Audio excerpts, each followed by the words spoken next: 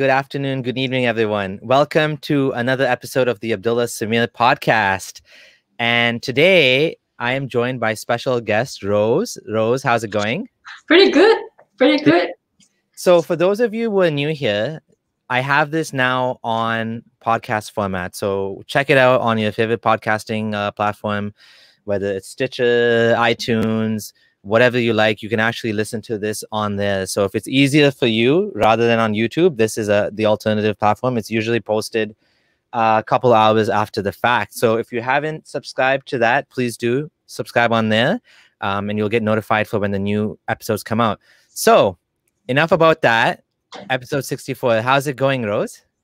I am feeling good. A bit cold over here, but I do have my jacket next to me. So if I do get colder, I'll pop that on. So yeah, nice. It's cold here too. It's Canada. It's getting cold now. It's summer's over, and it was a good summer. Mostly staying at home summer, I guess, which could have been better, but that's the way the world goes nowadays. So so let's get started. Let's get into it. So can you tell us a little bit more about your background? Yeah, so I am from Singapore, born and bred there, grew up there as well. My family, so I am Malay Muslim. My family is, so usually the Muslims in Singapore are mostly Sunni Muslims, which is also with Malaysia and Indonesia. Most in that region are Sunni Muslims, but we do have Shia Muslims as well, but they are in a minority. What else can I say or talk about in terms of my family background? Like a religious family? Yes. So in Singapore, we have, well, the Muslim label, or I would say, people who are Muslims. There are different levels or tiers, I would say, in Singapore. There are the religious ones, or I would say there's the religious ones who in the eyes of a Singaporean would be considered as normal Muslims, which are the ones who they pray 5 times a day, practice Islam as per usual, as how it is. And then and normally these people, like myself and my family, would wear the hijab, like the women. And then there's also the religious, Muslims. There's this stigma of being religious and then being normal. I don't know how to place it. It's in terms of being religious, it's really going to, for example, instead of going to a normal public school, you go to an actual madrasa that's 5 days, they go there as their normal education instead of going to a madrasa once a week or something like that. So in this sort of schools, the 5 days a week, the school that they would choose, madrasas. Yep.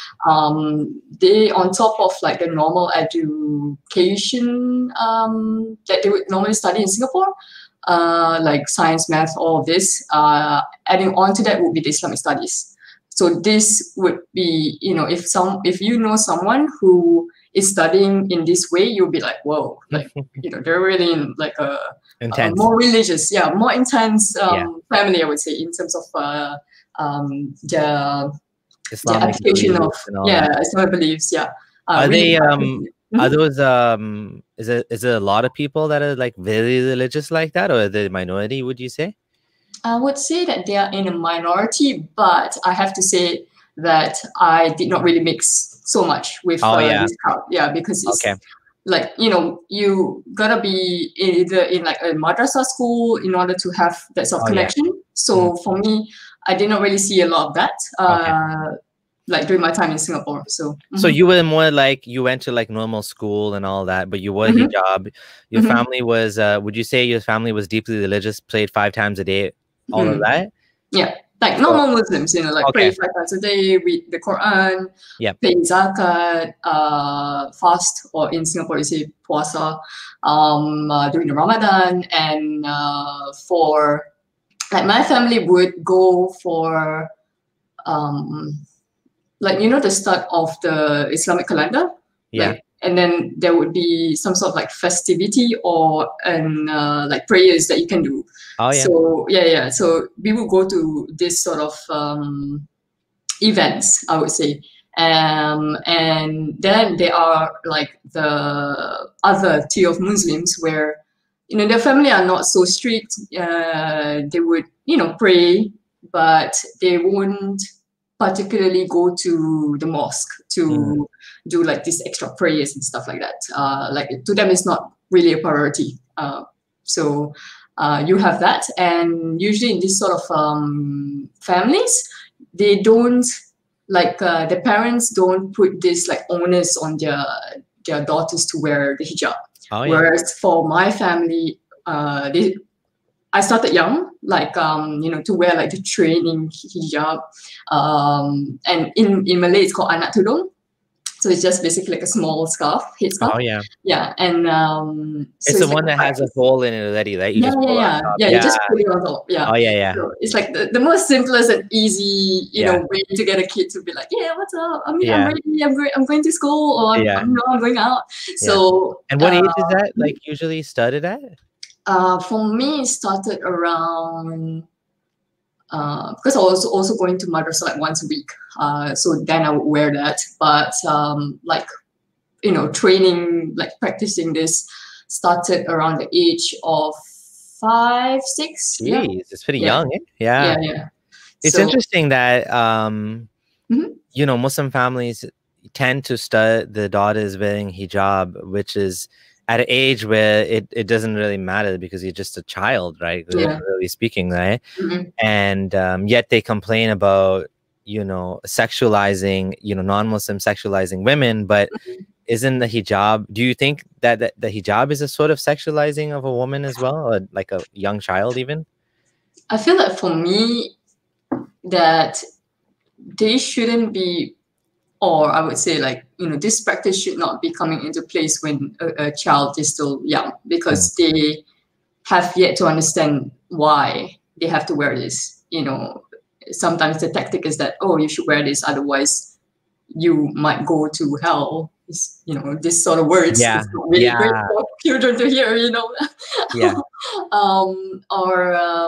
For example, like especially coming to the age of puberty, then this would be, I would suppose this would be more in terms of like the Malaysian side of things, because they in normal schools they are allowed to wear hijab, but then in Singapore, if you are in like a normal public school, essentially because Singapore is a secular country, they don't allow this. Like they don't allow like for their children to wear hijab. Like this is not the case. There was like a case, like I don't know, I think in the 90s or something, or early 2000s, where a Muslim family wanted their kid to wear the hijab to school, but then the school was like, no, you can't, because it's not it's not permitted. So there was like a big hoo-ha about it, but then eventually it kind of died away. And so even still now, like you're not allowed to wear the hijab in school. So young kids, you mean, like, but not like teenagers could wear? No. Even in teenagers, for example, in Singapore we have primary school, which is 6 to 12, and then secondary school is 13 till, depending on 16 or 17. So in this case, even during that time, you're a teenager, after puberty, you're not allowed to wear. Only after, for example, you like if you go into junior college, then you still have to like follow the school rules because they have uniforms essentially. Singapore, everyone has uniforms. It's only if you go to, for example, to take a polytechnic course, after your secondary school education. If you go to polytechnic, then from there, everyone wears whatever they want. You can wear the hijab if you want to. So that's fine. But if you go to JC, junior college, then in that sense, you have to wear the uniform and not, be able to wear the hijab if you want to. So that's like how it is in Singapore. So how do Muslim families like reconcile that? So like in your case, for example, you left Islam. We didn't get to you leaving Islam yet, but you left Islam 3 years ago. So you're an adult now. You had to leave, Singapore. We'll talk about that as well. But for people to understand the background and for me to understand the background, because my experiences in Canada are very different. Okay, so maybe we can compare that a bit. But just for me to understand, especially. So you didn't wear hijab to school, but you wore it at home? Like I don't get that. Yeah. So the way that it works, for example, is you don't wear the hijab when you're in school, but let's say you go home and then after that you want to go out, then you have to wear it. Yeah, it's like, as long as you're not in school, you're not gonna be wearing it because it's against the school rules, right? So weird. It's really weird, right? Because for me, I understand that, for example, in the UK or Canada, you guys don't really have like a uniform. Yeah, well, they do have, like, my son goes to Catholic school and they have uniform, but they're allowed to wear hijab there. I mean, frankly speaking, there's probably, I don't want to say for sure there's more Muslims in the Catholic school than but there's probably more Muslims. There's probably more. It's close. Either there's more Muslims or there's a very large number of Muslims compared to Christians in the school. The reason they go to Catholic school is we have this weird. There's some historical reason why. I don't know why, but there's a historical reason why the Catholic system is funded. So we have two systems. We have a Catholic system and we have like another public school system, just a general. And you can choose to put your kid in either one of them. Both of them, you don't pay any fees. But the only difference is in the Catholic school, you have to take a religion class every year, which is a Christian class. But again, because it's so multicultural, it's like kind of, wishy-washy kind of. It's not like it's religion, but it's also like they don't force you to do anything you're not comfortable with. And but it's still also as part of the, as part of the secularism here, everyone's allowed to wear hijab even at school. That's considered like a personal choice. If you wear a crucifix, I'm kind of shocked to hear that in Singapore you can't wear hijab in school. So the really religious Muslims must not send their kids to school then, because then they don't want their daughter going out without hijab, right? Yeah, so that's the thing. Like that's why we have the madrasas. Oh yeah. And so in a way that kind of resolves the thing, but then also madrasas are actually quite expensive. So for me, like when I do meet someone who do go to madrasas, like for me, I'm like, this person or this family must be quite well to do. In that sense, because they're able to do, like send the kids to this place, which are usually a bit more expensive than like the school. Oh yeah, because madrasas, I believe they are usually private. So yeah, we have those. We have Islamic schools here too, and they're not okay. It depends from province to province, but in Ontario, where I live, the government doesn't pay for anything. So basically, what happens is you're paying like anywhere from like I mean this was a long time ago, it was like $300, but now it's closer to $1,000 a month per child. Wow. So that's like a lot of money. Most people, most working families cannot afford $1,000 a month. $1,000 a month is like the rent. Yeah, exactly. Actually, the rent is more than that. So it's like probably like 60% to 70% of what average person pays for rent. Average person's paying like $1,500 to maybe about $1,500 for rent, let's say for a 2-bedroom. So this is like doubling. If you're paying $1,500 for rent and then you're paying another $1,000 for 1 or 2 kids for Islamic school, I mean, that's a lot of money. So my wife didn't work.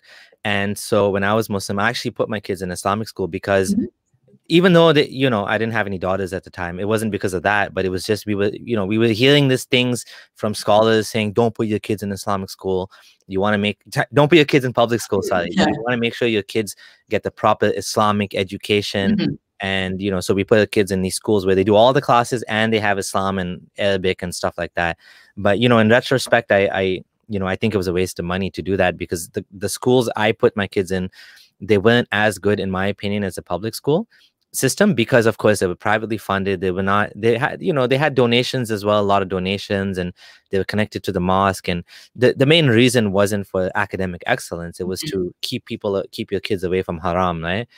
So, but at the end of the day, I think even the Islamic schools, when you put your kids in Islamic school, you still have that same struggle of this. The kids are going to be kids. They're all going to get into bad things and, drugs and music, and TV, the terrible music, the worst problem of all, music. Kids are watching music.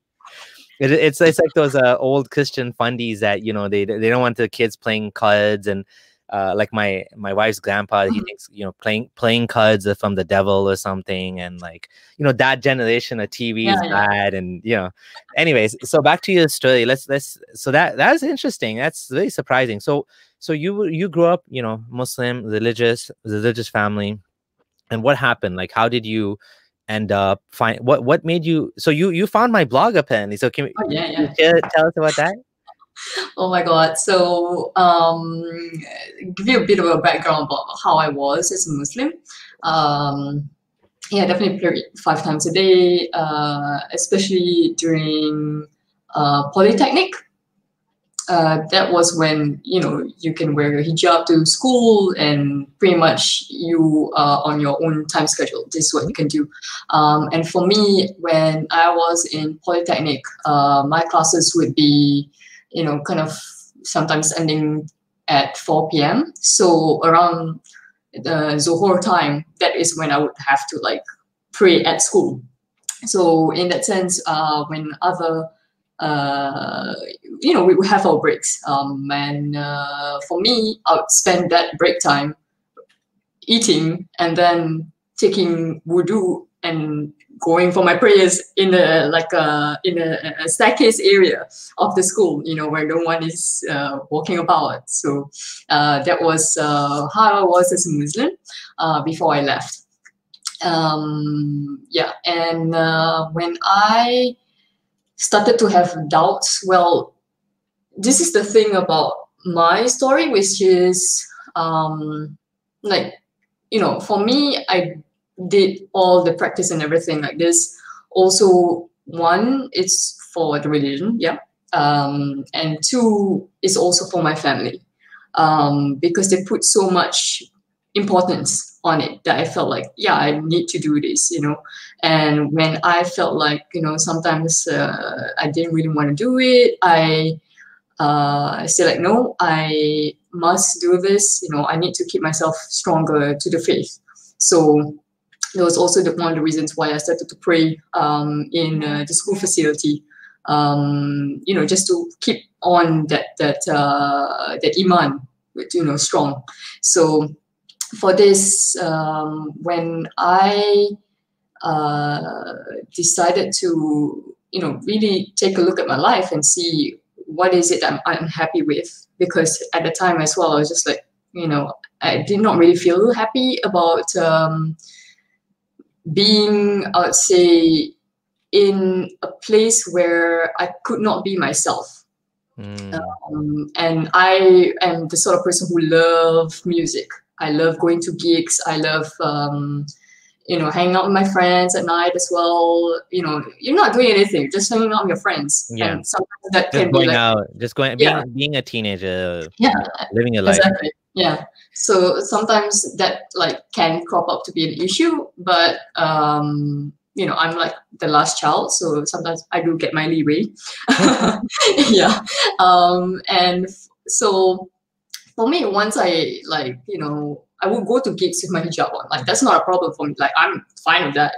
Yeah. You know, and like it's really nice to be, you know, experiencing what you love, exploring new things. But then there are times, for example, when my mom really would be like is saying the comments, like she's not directing at me, but mostly like indirectly, like saying like, oh, you know, people who go to concerts or people who go to and they're dancing, like, you know, like saying it as if it's a very horrible thing, right? Yeah, very horrible thing. Like it's so bad. Like how could you, you know, something like this. So like even though it's not directed at me, I felt like, oh, like, you know, maybe I should be doing this. You know, it's like guilt tripping essentially. Yeah. So like she didn't do it that often, but for me, it just kind of rings in my head. You know, like maybe I'm doing something wrong. But eventually, I was just like, you know, let's do an experiment on how I feel about the hijab. You know, so I started to go out without the hijab on. Yeah, this was a very difficult decision and very difficult, I would say, to execute this to me was really scary because, especially the first time, and I had a panic attack, and this was my first ever panic attack. After that, I never really gotten any. So this is like the only time I've had one. And when I went out without my hijab, what I would do is that I would go out with it because, you know, maybe a family member is at home, so I just have to wear it when I go out. And then I would go to a nearby shopping center and go to the washroom, take it off and all. But I would always have like a hat with me just in case, you know, just to cut if someone notices me or if I feel like someone's looking at me, I'll just look down. So in that sense, I didn't want to be caught. Like that fear of, oh, I cannot be caught without my hijab on is so in your face that, you know, you feel like, why do I terrifying. feel like, yeah, it's really terrifying. And, you know, it really makes you think like, why do I feel this way? You know, so when I was thinking about this, like, why do I feel this way? Why is it that I feel that my hair is a sin? You know, like showing my skin is something wrong. And I you know, it's not like you're walking around in a bikini. Like, obviously, you're gonna be like, people be like, what the hell is wrong with you? You know, even normal people will be like, what is going on?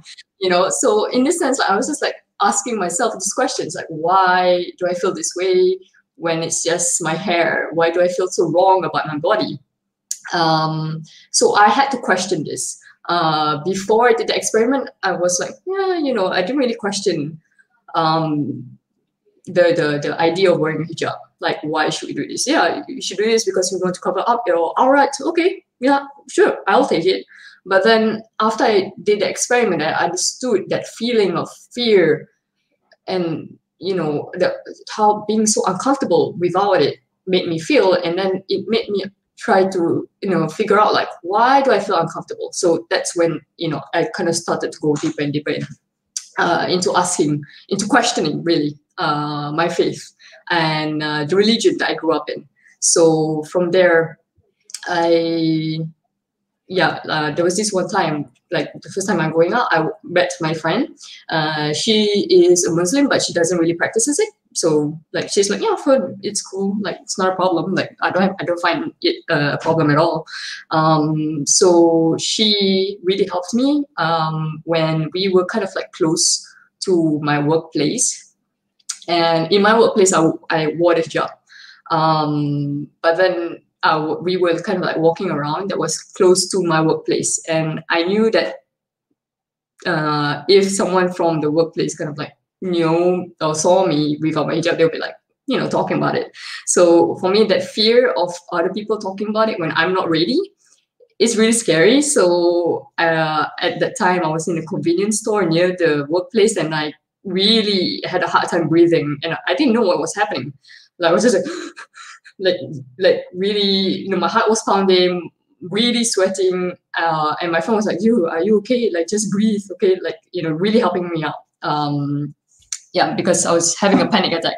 Only then I knew what it was. So this just showed like this is how difficult it is to take off the hijab. It's not at all an easy thing at all. And I know my wife actually, even though, you know, she's not from a Muslim family, but even for her, just with her friends, and it was very difficult, and she was still Muslim at the time. But it's tough to take off the hijab. So you were still Muslim at the time, and you were just thinking of not. So you were still Muslim, but you just wanted to kind of express yourself. You didn't feel like you wanted to wear the hijab anymore. And even as a Muslim, this was like incredibly tough. Yeah, for me, that hijab, because for me, the hijab is an identity. And even before, like, you know, me living Islam, like when I am looking at other Muslims, you know, especially Muslim women, if they're wearing the hijab, I'm like, hey, you know, we have a connection, something like this. And so that's how, so this is the thing that I don't really like about the way that the dynamic is like in I would say in Singapore or in other countries, really, from what I've seen, is that if you're a Muslim woman who's wearing the hijab and you want to take it off because you don't feel like it anymore, you don't really want to wear it anymore, personal reasons or reasons that, for example, maybe it's too hot, right? Like you don't really want to wear it anymore. Other Muslims who are either people who are wearing the hijab or people who are not wearing the hijab, men, sometimes even non-Muslims would be questioning it, like, why are you removing it? So in this sense, I don't really like that. That identity labeling this person like, oh, she's wearing it because she is what is that word? She is supposed to be promoting Islam, and by the act of removing it, it seems like there's something wrong with Islam, right? When in quotes, there's something wrong in Islam, but they're taking it as they're taking your hijab as a political statement, basically. Which is you're saying that it's not a political statement for many Muslim women. It's just a decision, a personal decision. Just like, for example, I mean, we can look at Muslim men. Some Muslim men, they stop praying. Some of them will grow their beard for religious reasons. Although the thing about the beard is it's easier as a man because a lot of non-Muslims have beards, but no non-Muslims wear hijab. So, unfortunately with the hijab, it's something that's unique to Muslim women that nobody else does. So when you take it off, suddenly everyone's like, oh, why is she doing that?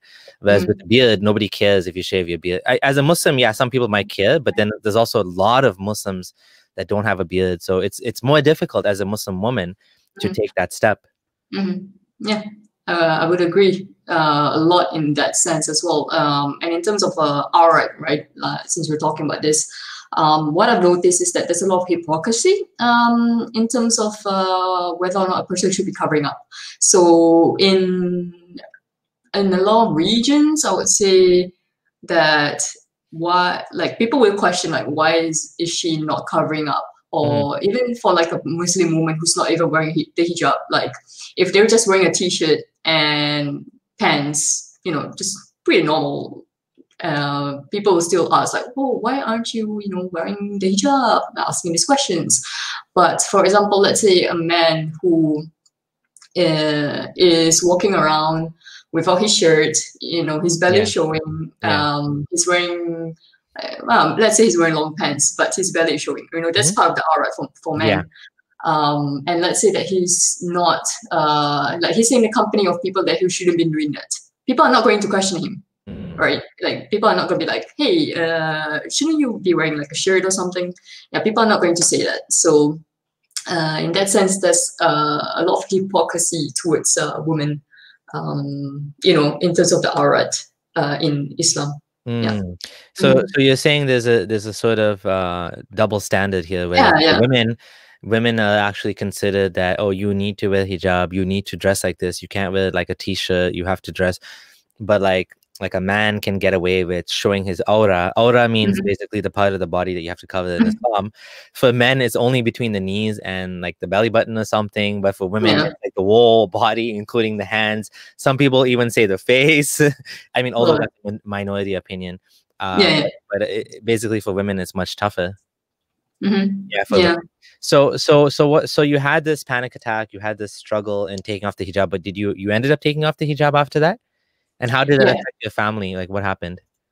So the reason why I was going out like once in a while without a hijab, so this was like how I wanted to understand my feelings and understanding of Islam, and whether or not I want to continue with it, which is through this experience. So once I had that like panic attack, I was like, this is doesn't feel good. But after a while, I got over that, and I was like, reflecting on this and asking myself all these other questions. But in the meantime, I was also, in a way, living a double life. So sometimes I would go out with friends without hijab, and then I would go to work with the hijab, and making appearances to my family, because if they knew that I wasn't wearing the hijab, they would be for me, I felt that it was better to essentially like do this experiment myself, because I don't want it to be affected by like, external influences, for example, my family, to make me like take a step back, because I knew like that would just totally like that would ruin the whole thing. Yeah, That would ruin exactly. the personal experience. Yeah, so you wanted to have an authentic experience and decide for yourself without external, family pressure kind of pushing you back towards what they wanted versus what you wanted. You wanted to make the decision that was best for yourself. Yeah, exactly. And I mean, you already have like cultural, societal factors that is already kind of in your head, right? So it doesn't, like, you already have that. So you don't really want an immediate family reaction to that sort of experience. Yeah, well, you're trying to make baby steps towards living an authentic life. Already your family is kind of putting you in the situation where you have to live a double life. Not because you want to live a double life. Of course, you want to tell your family, you want to tell everybody, and everybody I know who, like, for example, left Islam or, took off a hijab or, whatever, even let's say the gay, and the family doesn't know, they want to tell their family members. It's just that sometimes the consequences are too high, and the cost of telling them, it's just not worth it. So they just have to live a double life, and nobody likes living a double life. It sucks. Yeah, we all want to be accepted for who we are. We want people to know and love us, and that's what intimacy is. Intimacy is to expose yourself and who you are and all of your weaknesses to someone else. And when you don't have that with even your own parents, and you have to hide things from them, that sucks, basically, right? It really, I mean, you don't want to be lying to them, right? Like, no one wants to lie to a family member about your own authentic self. But if you're doing the risk assessment and you see that if I were to do this now, like, they would probably, I don't know, throw you out and all the horrible things, then it's really difficult to take those steps comfortably, or make it into something that's comfortable for yourself, because you feel like, oh, it's like a hard choice, right? Oh, should I live my authentic self, or should I be disowned by my own family, right? It's really difficult. It's difficult exactly. Yeah. So just to remind anyone that's just joining now, I'm speaking to Rose, Fatally Honest. She has a YouTube channel as well, which is linked right in the title. You can just click on the name Fatally Honest. It'll take you to the channel. Do subscribe to her and support her. She makes some really nice, interesting videos, not just on Islam, but on culture, on sexuality, on different things like that. So do check out her channel. And she's an ex-Muslim woman from Singapore, no longer in Singapore. We're going to talk about that. So those of you who are just joining, that's who I'm speaking with. So let's continue from there. So what ended up happening after that? Like, so you took off the hijab. Did you tell your family, or what were you doing? Yeah, so I really remember this day. I after like a few times going out with a hijab and stuff like this, it took a while. Like, I think I started like taking off the hijab in 2016, and then it's like, what, half a year process for me, or 8 months, something like this process for me. And I read a lot more about Islam, not just, reading the Quran, which is in Arabic, and you don't know what you're reading. It's very, so the connection of understanding the meaning is difficult there. So what I did was to read translations. So this is the part where a lot of, for example, my Muslims would say like, oh, you shouldn't be reading the translations. Maybe they're translating. Yeah, so because over here it's actually encouraged to read the translation. Over there, you're saying in the Muslim countries, actually Singapore is not a Muslim country, but like you're saying over there, the culture is that you just read it in Arabic only. Yeah, that was like my I would say, like, in the madrasa they would have they have the all the surahs in the book, but then they would have like Malay translations on it. And for me, I'm like, sometimes it just doesn't make sense. So like, in that sense, I wasn't really, like, when I was young, I wasn't really interested in like understanding the surahs at all. So okay, we have to, like, especially in madrasa, what they would do is that they would essentially ask you to, you study fiqh, studying tawhid, sirah, and a part of it is to learn Arabic, but it really depends on like the module that you're taking. It's like really basic, so like saying like, oh, learning how to say like I, or because Arabic has what they have like the different ways of saying like for him and for her. Yeah, him. Arabic is a tough language to learn. Yeah, very tough language. So for me, when I was younger, what I would do is like, if we were having the examination, I would be like looking at my friends, like paper, I'm like, hey, can you help me out? I don't know what this is. But when what they would do is essentially they would ask you to memorize the surah so that you can use it for prayers, and you have to essentially pass like how many surahs like during your year in the madrasa, and then be able to like say, yes, I've memorized this, and then you would then be able to use it during your when you're praying. And memorization is not my best skill at all. So I had like a real struggle with it.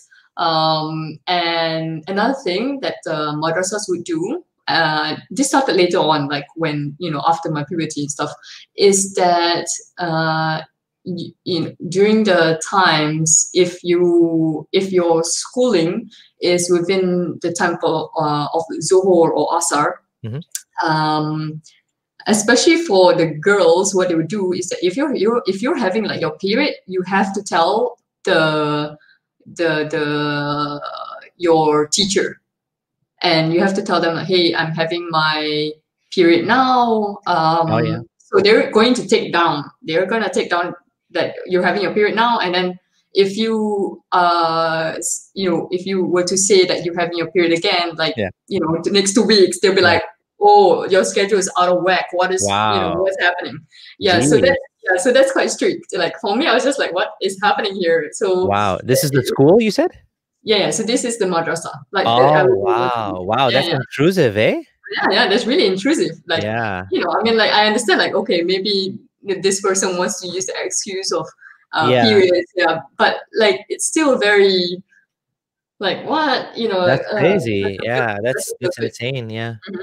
So you started reading the Quran in Malay or English? So like what I would do is that when I was having, like, I didn't understand or like did not really find that surah is just really weird, I would go to English translations and read them, be like, okay, I've also, like, during that time I was also reading more about Christianity, reading more about Judaism. And in our school, of course, they taught us that, okay, these are all the Abrahamic faiths and Islam is the last one, so it's the truest religion, like it's the true religion, so you should follow it. It's the last one in the book, in the series. So in this case, for me, I was like, okay, I was taking it for granted that it is the true religion.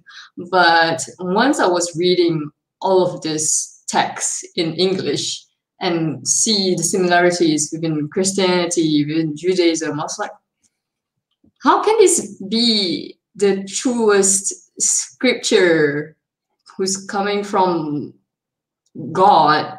And you're just reading a bit more and more and more, and in the end, I just felt so tired of it all, because you get to a point where, okay, all of this like words and stories, really, okay, like fine, but then you're making laws based on that. Based on the time where the time is just so different to modern current world. How is it possible that the law hasn't been changed accordingly to the times that we have right now? And why do we still have to adhere to this? Like for me, as an ex-Muslim, I would say that it's fine if you want to pray 5 times a day. Like, I have no problems with Muslims at all. Like, you do what you want to do as a Muslim, as long as you're not A, harming another person, B, what's that called, restricting someone else's life choices. Like if another Muslim wants to remove their hijab, then another Muslim shouldn't be saying like, oh no, you shouldn't be doing that, you know.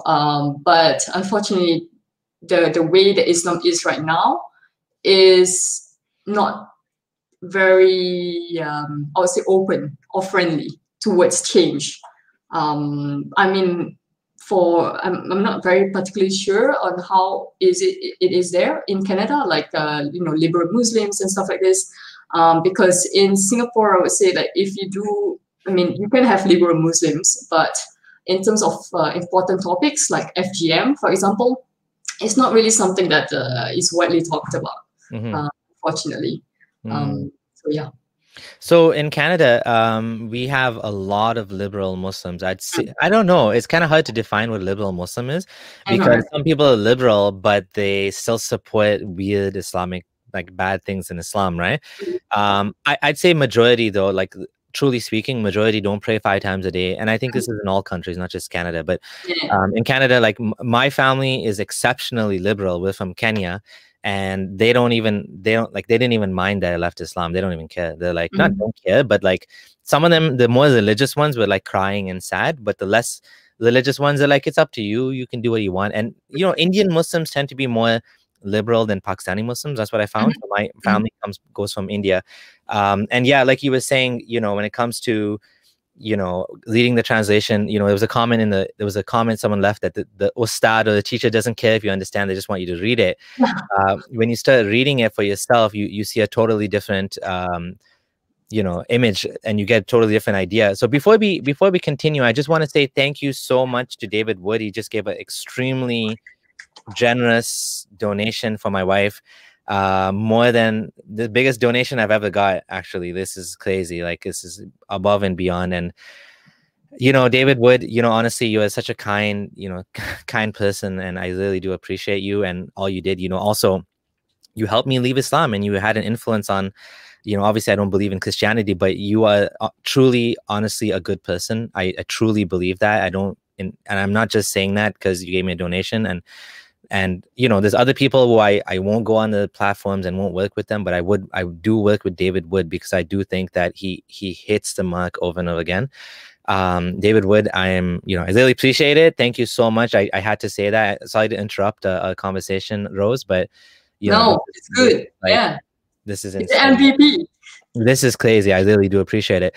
So, and courtesy of Mohammed Hijab, who sent me a new ton of financial supporters. Yeah, that's funny how that sort of you know, how that happened. You know, trying to get you know, people financially. You know, this is what happens to ex-Muslims and activists who speak against Islam. They try to hit you where it hurts the most, which is financially, because you depend on this. When you start doing this full time, you need the money to continue doing it, because this is what you do for a living now. This is your life, right? You're actually building content. You're creating content for people to leave Islam, or at least to know, you know, to be a little bit more skeptical and not necessarily go down too deep into the rabbit hole. Yesterday, David Wood was having a conversation with a Muslim convert, and you know, he was just giving him things to think about, because you never know. Sometimes if you don't have that pushback, what we're going to find is the dawah and the Islamic apologetics is going to shape the world. And on top of it, the high birth rates. We're going to end up in a world where we have so many, everything's going to be Islam, and we don't like. Do we want to live in a world where, you know, this strict system that controls everything in your life, including like the lives of non-Muslims? We really want that worldview? No, we don't want that. We want secularism. We want freedom of religion. We want to be able to blaspheme. We want people to be able to leave Islam or leave any religion, frankly speaking. Yes. Choose their own path, right? Just like you wanted to choose your own path. So just want to say thank you to David Wood for that. I really appreciate it. So back to your story now. So when you were reading these other stories of other religious books, you know, did you find them to be? Did you feel like all religions are false, or what did you find yourself inclining to any of these other religions like Christianity or Judaism? What was your perspective there? In terms of the stories, you know, reading I found a lot of similarities. It wasn't that I found any inclination to any one religion after reading, but just like, okay, it's for me. I feel like it's more of a web of history, really. And history can be changed at a person's whim or an organization's whim. And for me, I would say that I'm not at all religious. I don't have any like feeling towards wanting to believe in a religion. I would call myself an agnostic. Really, for example, I was listening to your interview about what's it called, Muslim identity, like the ex-Muslim label, and I was listening that there's I forgot his name, but he calls himself an agnostic Muslim, which on faith. I think so. Yeah. One. Okay. Yeah, and I was like, I would say that a lot of people do have that labeling in their hearts, but they don't call themselves that. They just call themselves Muslims. Like they don't want to. They don't want to out themselves by saying, "Oh, I don't think I really believe in Islam." Yeah. Like they don't want to out themselves like that because they understand like that would not be a good thing. Like it's not normalized yet, so that's the thing, right? That even like I saw a comment earlier on where it says, "Oh yeah, Malays are, they would seem as a person who is a liberal Muslim, but once you touch on the things like, for example, the Prophet Muhammad, or like other things like eating pork, then they would be going on like full Muslim mode and telling you like, oh, what are you talking about? This is not Islam. How can you say such things to me when they themselves are like, for example, drinking, whatever. Yeah. That is the weirdest thing ever. I always had a struggle with that. I don't understand people like that. I believe, and I think you were probably in a similar situation. If Islam is true, then I need to do everything that Islam says, because what's going to happen to me otherwise? And not only I need to do everything that Islam says for myself, I need to make sure that everybody else does that for their own good, for their own protection from this God that will punish them. And so like when in Ramadan in Canada, I used to look at people eating, and I used to be like, oh my God, all these people, they're doing all these sins and they're going to be punished for this. And I felt bad for them, right? I didn't hate them. I didn't have that perspective, but I felt bad for them. And the same thing you were saying, that when you have, it's strange, you have people that they don't do any of these things, yet they still supposedly believe in Islam. It's very weird, right? Yeah. Like, you know what I mean? Maybe they are a little bit agnostic and they really a little bit skeptical, but they don't want to admit it to themselves. Yeah. They don't want to question it properly. I think that's the thing, and I think it's for them maybe it's scary to even like question something that their family has possibly taught them in one way or another. So I suppose in that sense, they don't want to break the culture in that way, the way that they've grown up. Even though it is very clearly stated, like if you do this stuff, you will go to hell, right? For me as well, when I was a Muslim, like if someone were to tell me like, oh, drinking alcohol and everything, like I'll be like, I'm so sure about that. Like, maybe you need to think about your life a little bit or something like this. Because for me, especially with my parents, like the way I was brought up, like if you, like I was, in terms of like sins that was totally like a no was, I mean, in Singapore, you can listen to music. Like for my family, it's not a problem. But alcohol, like pork, non-halal food, like you need to make sure that whatever you're eating is halal. Yeah. Like if there's no halal stamp, like certified by the MUIS, the authority in Singapore, you're not gonna eat it. Yeah. So that's like, whereas for example, like that in Singapore there's this like night festival, but in local terms you call it a pasar malam. It's like pasar means it's like a night market essentially. So around these night markets, you'd have like people selling food and stuff like that. Sometimes people would sell, for example, like takoyaki. It's like a food from Japan, but they make there in these night markets. And people would buy, like Muslims, I would see Muslims, when I was a Muslim, I would see people, other Muslims, like buying it from such stalls that don't even have like a certification. And I would be like, what are you doing? Why are you doing this? You know, like in my heart, I really truly felt like they're doing something wrong. So that was the sort of like mindset that I was in as a Muslim. So I definitely understand, you know, like the how do you kind of fit that together, like, you know, not isn't it, you know, maybe what it is for a lot of these people, it's I want to call it a tribal thing. It's become identity. Islam is an identity. So when you question Islam, even if they don't practice it themselves, they'll fight back and they'll say, no, how dare you say that, whereas they themselves are not properly practicing. But it becomes and if you push them, that's when they start to become a little bit hostile, or they can become even violent. For example, your family members who love you, you know, you have this wall. So what happened with your family then when you started to question and all of these things? You didn't tell them yet. This came later, right? Yeah, this came later. So like when I was, you know, reading more and more, and of course, you know, going through the videos, like, oh, I was like, Muslims living Islam on YouTube, and I was like, oh, and then I found like this Vice documentary, and I was like, oh, okay, there are actually Muslims who are living Islam, and it's like, okay, this is in Britain, interesting. So, you know, for me, it was really, it's like mind blowing that you could even live Islam. Like this was, you know, because in my world, I was like, what, living Islam? What are you talking about? Like, no such thing, right? Like, no way, there's no way. So when I was, you know, going through this, I was like so excited. Like my heart was racing because of excitement. So I was just like, wow, this is really like another world. So I watched like the Vice documentary and went to other YouTubers, for example, Zara K, and eventually I found your YouTube as well.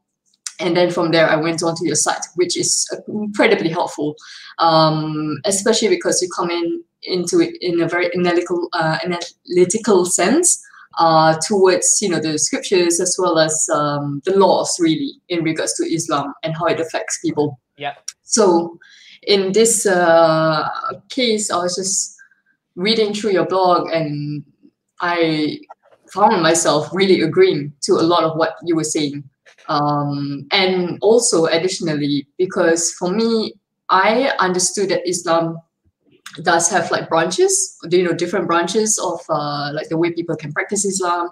And you come from a background that I never even realized that existed. Because for me, it's like, okay, Sunni, Shia, and then like, you know, for example, what's it called?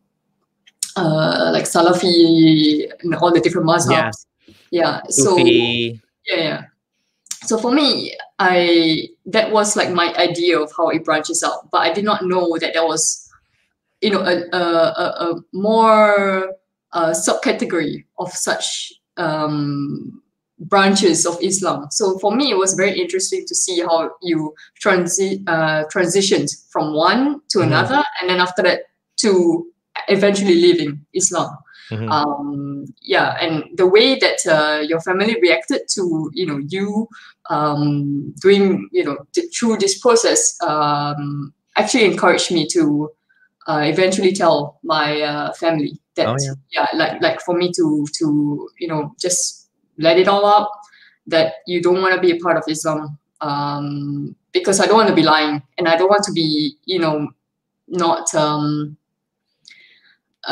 essentially not living my authentic self anymore in this case. So when I left, I remember clearly this day. So my parents would sometimes go to their home. Like they're retired, so they would go to like a place in Malaysia, and they would essentially stay there for a few days, and then they would come back. So for like medical appointments, stuff like this. So on a day where they decided to come back, I texted my mom. I said, hey, just to let you know, I'm not going to wear the hijab. Like, I didn't want to say like, hey, I'm gonna be living Islam. Like, like who does that over? Like, I don't do that over text. Like, this is something that you gotta, really. Yeah, it's like saying, "Hey, mom, I'm gonna kill myself" or something like that. Yeah. It's like saying that. It's like, "Hey, like, yeah, you don't want to get like make her have a heart attack, right?" Yeah, exactly. So I was just like telling her, like, hey, when when we come to pick you up, I'm just letting you know, because I don't want to shock you, that I'm not going to be wearing my hijab. And she's like, okay, ... because my mom writes that way. Like, she always has like 3 dots at the end all the time. Like, it doesn't matter if she's like happy or sad, it's just gonna be ... So so, and then she said, okay, but can you wear something that covers your head? Like, and I'm like, okay, fine, I'll wear a hat. Like, she, it's like, can you please like wear like a, I don't know, like a hat or something? I'm like, yeah, Were sure. you meeting in public, or where were you meeting? Yeah. So it's like okay. in public. So essentially, we will pick them up, which is in Woodlands Causeway Link area. So all the Singaporeans would know this. So we would meet there, and then we would eat at a nearby coffee shop. And yeah, I greeted them, salam them, and we went to eat. And my parents didn't really show a lot of emotions. They were just like, okay. Like, I think for them it was really just a shock, because like they didn't know how to process it, or they didn't know how to react to it. So they just like kind of closed up in that sense. Were you living with them at the time? Or you went? Yeah. Okay. Yeah. In Singapore, it's really expensive to live on your own. Oh. So like most people, they would only leave the family home after they get married. Like, so this is like the concept. Oh, okay. Yeah, it's just really expensive in Singapore to be renting and stuff. So in this case, I was still living with my parents, and you told them that you left Islam? What happened? No, not at that point of time. Okay. So they were like, okay, sure, and then we just ate, and I was kind of like acting normal, because I was really scared to like scare them away. I mean, I already did, but I didn't want to make it worse, right? In that sense. So went back home. Then they kind of went on as per usual. So I was like trying to figure out, like, how do I inform them about my decision to leave. So what I did was that I decided to make a PowerPoint presentation, because like, for me, the way that I handle stressful situations is through humor. So I just like personally thought, like, okay, this is like a way for me to explain to them, and not like cry without even being able to explain it to them, because it's a very emotional, I would say, thing to experience, telling your parents, religious parents, about this. So for me, I was like, okay, let's make a PowerPoint presentation of why I'm living Islam. Yeah. Wow. So the fact is that I like to create humor, because I'm just that sort of person, is to like put in fonts. I didn't want it to be like serious, even though it's already a serious thing. So for my sake, I was just like, okay, let's make everything Comic Sans, to make it really funny. Oh no, Comic Sans. Oh yes. That's the best font to use for serious talks. That font should be banned. That should be banned. You must be the first woman in history to make a PowerPoint presentation for her family on leaving Islam. Do you have this presentation? I think I'm not sure, because it was with my oily old computer. I really wish I would have kept it. Like, but I'm pretty sure it's lost. No, because that would have been amazing to show that on your channel. I know. Yeah, I'm really upset. Actually, when I was like making the video, I was just like, oh shit, I should have kept that presentation. Oh my. So tell us what was in it. Like what was in it? Yeah. So first was like women's rights, because I was really like, because of the inheritance thing, I was just like, it doesn't make sense. Why is it that a woman is not getting like what she's supposed to get? Like getting like, it's compared to a man, like how is this even possible? Yeah. And so that was one. Also, I think another thing was what was it? Let me just remember. So by this point, what you had actually left Islam completely. You had been reading a lot of blogs, like you read my blog. You were watching videos, so you had like a really good understanding of all of the bad things in Islam. Well, not all of them, but like a lot of the major points that were bothering you. Are these the reasons why you left Islam, or did you find out these things after leaving Islam? Because in my case, sometimes people ask me, well, how come you have like 10,000 arguments against Islam, but when you left Islam, you had like, I don't know, 5 or something, right? Yeah. Like, well, that's what happens when you research. You find more issues. You find more issues, but there's a lot of issues. Yeah. You don't need 10,000 issues. You just need one. Like, I think like, if someone asks me for one argument, I can just give them one mistake in the Quran and it's done. It's done, right? But like if you research it, you find more. You find a lot more problems, right? So are these the issues that caused you to leave Islam, or these were the issues you wanted to present to your mom and dad? Did you want them to leave Islam too, or you just wanted them to understand you? I just wanted them to understand me. I didn't want them to leave Islam. Like I know, to them it's a very precious thing, to be following, which I'm totally fine with. Like, as long as it doesn't like impede me from what I want to do in life, that's fine. Yeah. Which usually it would not. So I don't think I would ever like find in crossroads that would be a problem. So in terms of my reasoning, yes, as you said, like when you're actually researching this, you find more and more problems, and you're like, why am I even still following this? In the beginning, you feel like for me, I wanted to leave Islam because of the restrictions, I would say, that is put on to a Muslim woman, especially with the hijab and the expectations of upholding the religion, and making sure that that you are representing the religion really. Yeah, but you took off the hijab though, so that hijab, like you already took off the hijab, so that wouldn't have let you. Why would that make you leave Islam when you already weren't wearing it? Oh no, as in like my parents didn't know that I was sneakily removing the hijab. Like the only time that they understood that I'm not wearing the hijab anymore is when essentially I told them, like, it was like a 2-part thing. Right. So I told them I wasn't going to wear, and then after the presentation. So in this sense, for me, like if I were to like take a step back and kind of like branch out like the 2 scenarios that could have happened. A is that I would have removed my hijab, told my parents that I'm, not going to wear it, but still be Muslim.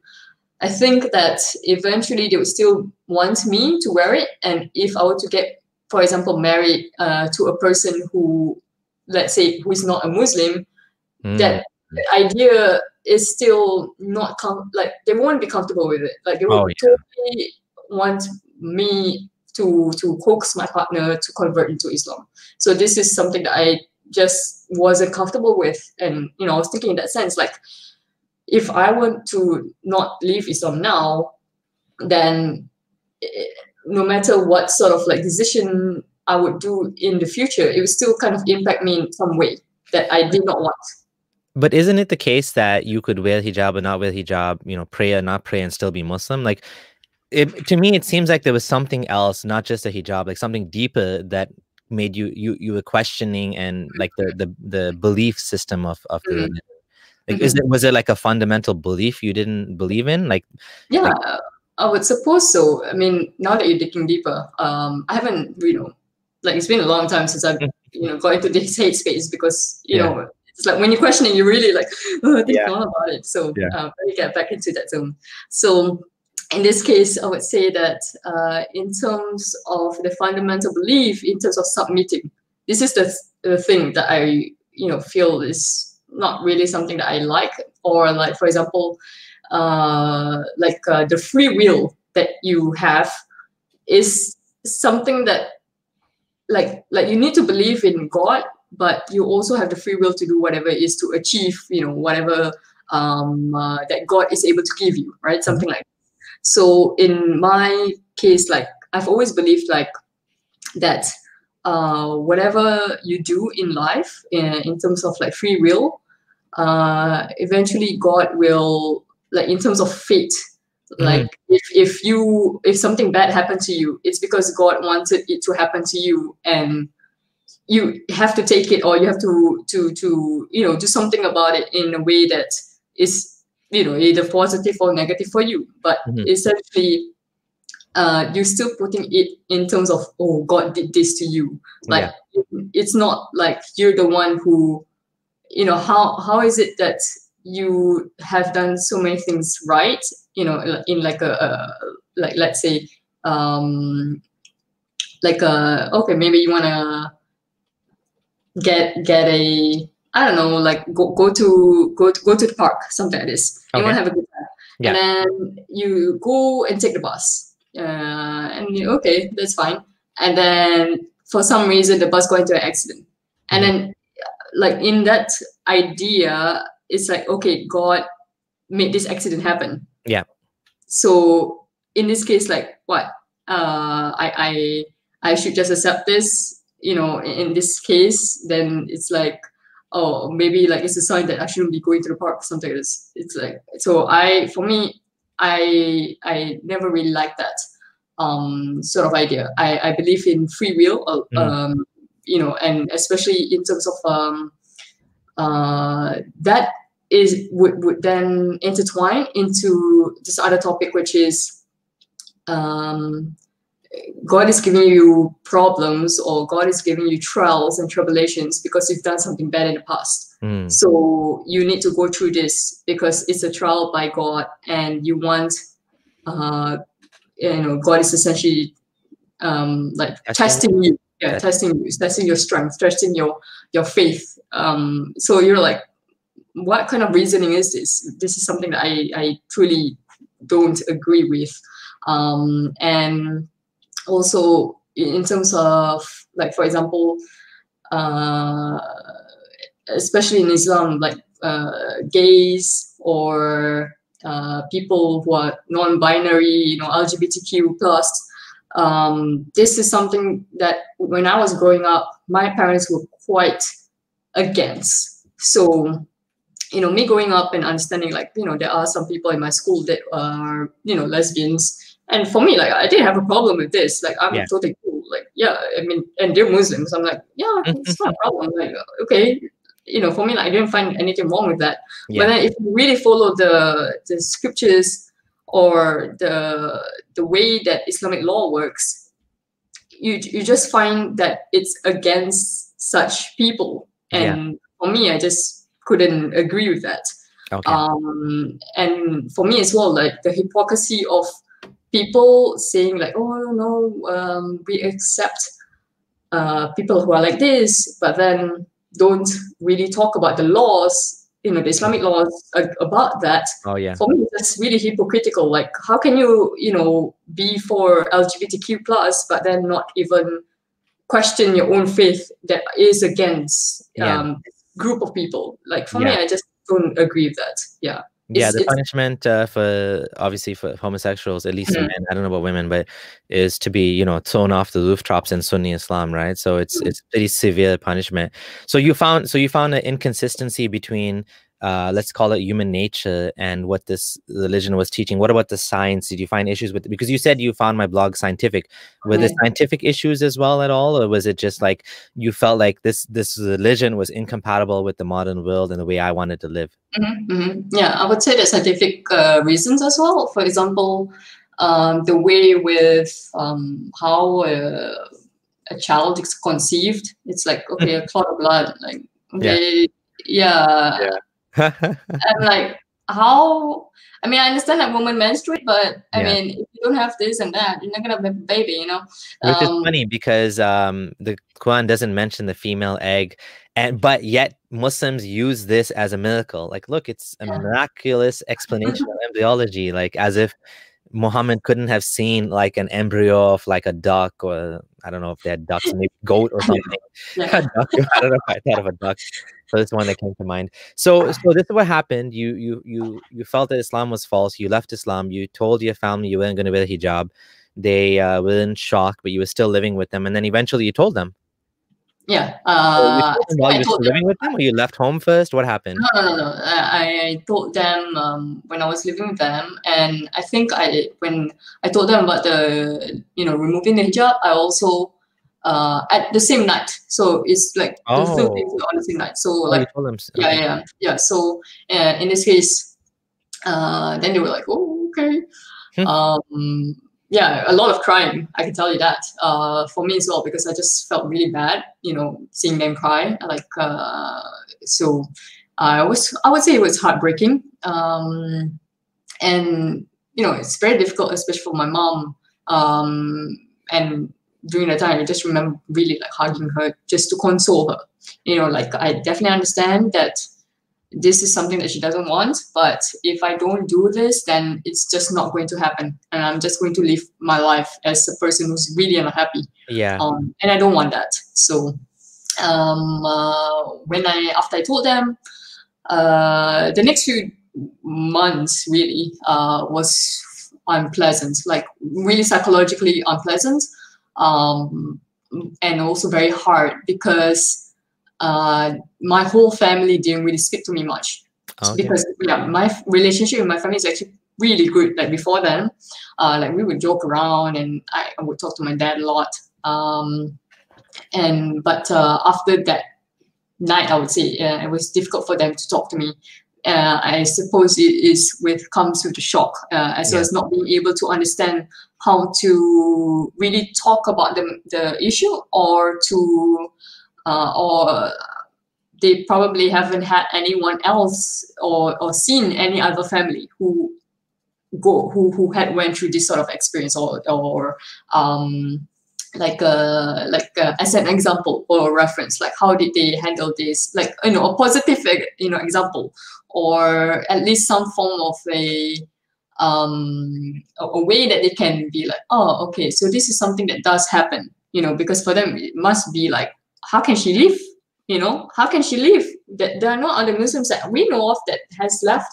So That's true. From their perspective, being older, they don't probably go on YouTube. They don't have exposure in the schools, and you actually, our generation is so different than their generation, right? And so I guess that's understandable.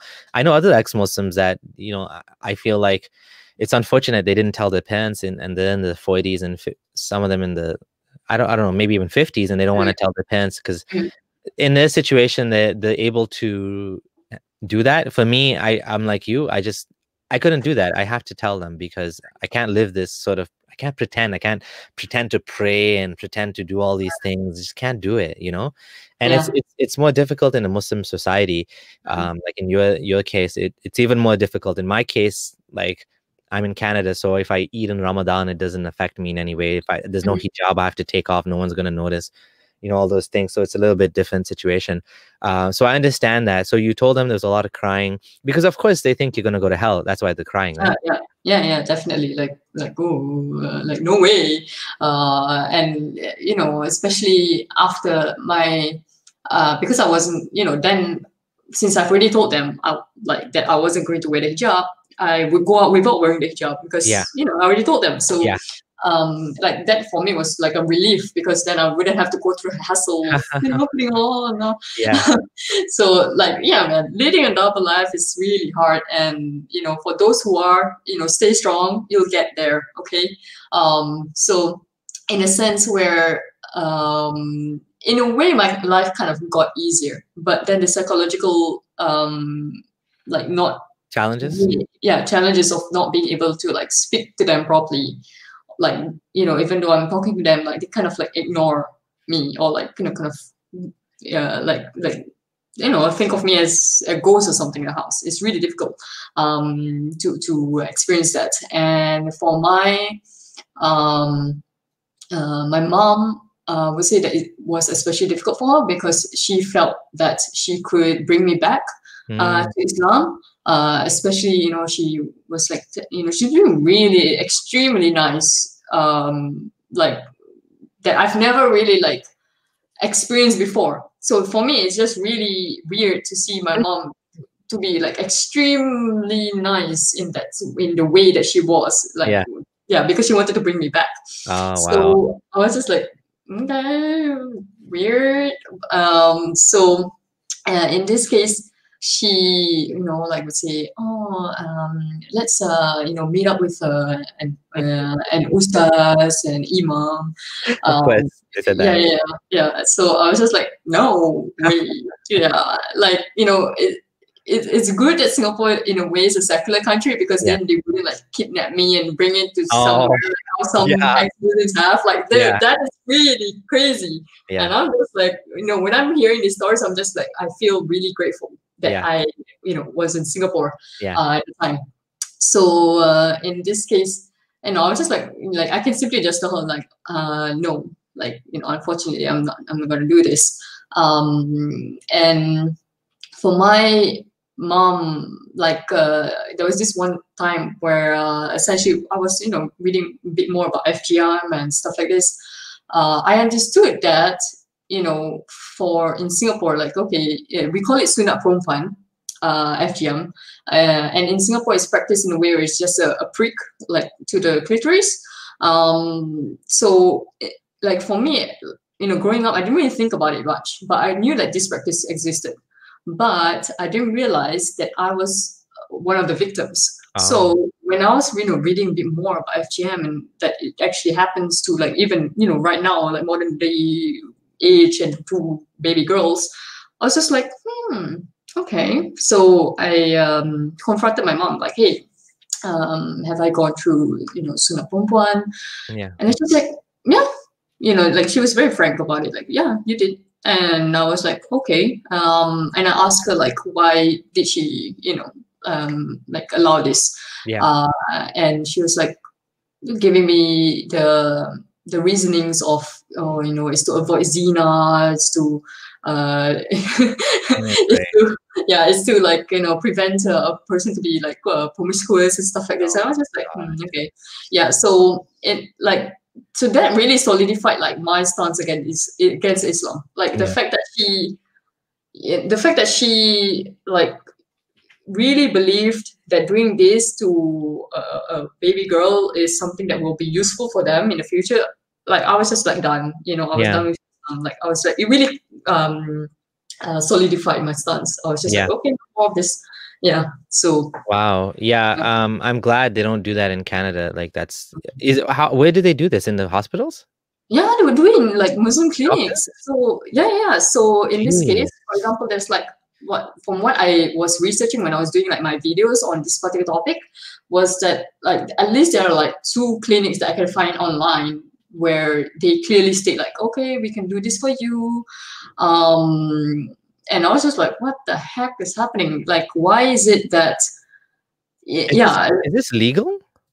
Yeah, it is. So this is the thing, right? Singapore is such if it's not a third world country, it's like a first world country. GDP is high and everything, international country. So the fact that this practice is legal just blows my mind. Like, just why is it even crazy legal? This is crazy.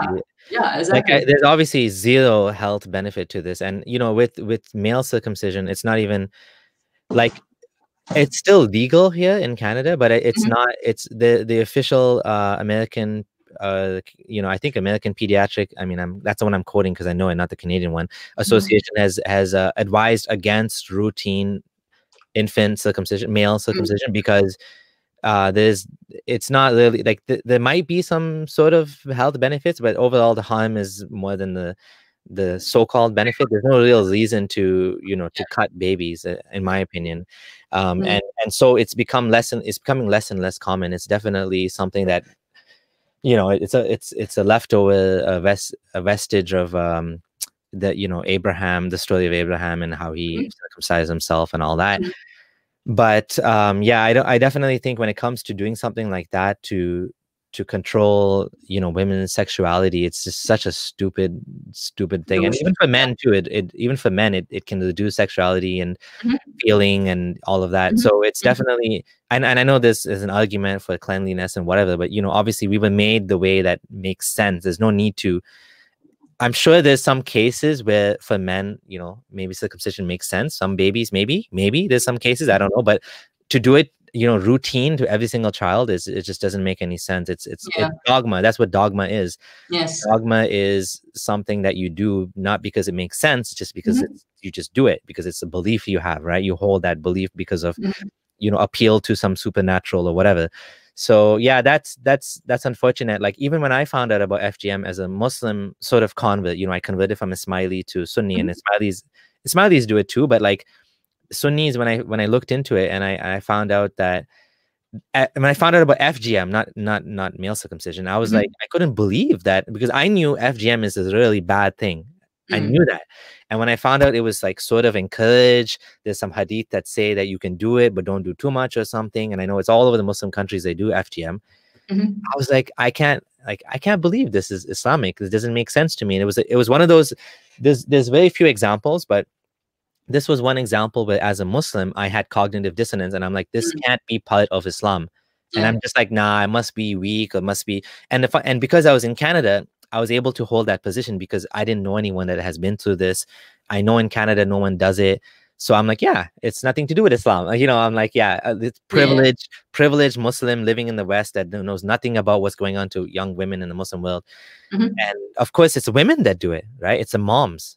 Oh, yeah. Like, I think, for example, in Malaysia, Indonesia, in Singapore, it's not really about like honor in some like countries. For example, I believe in Africa, especially in Muslims who are living there, it's you know, tied in with like honor of the family, something like this. But in the Asian like region, it's mostly about like following the doctrine, and just also because of, you know, not being promiscuous or not letting the woman be promiscuous, and usually this is done by female doctors, and I would say in terms of like, I'm not sure like how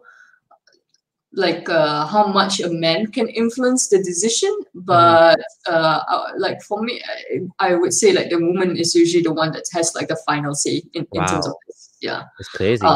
Yeah, that is crazy. And so can you explain why do they say this controls promiscuity? What's the thinking behind that?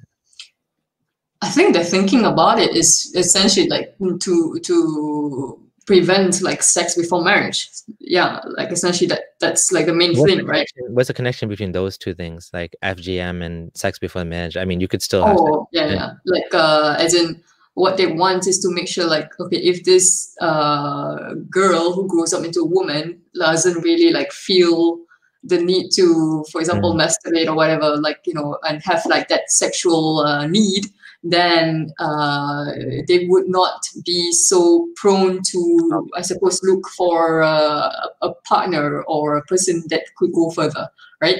Okay. So it goes back to the honor thing as well in some cultures, where the woman's vagina is seen as the place where the family's honor resides, which is so ridiculous. Of course, the man can go and do whatever he wants.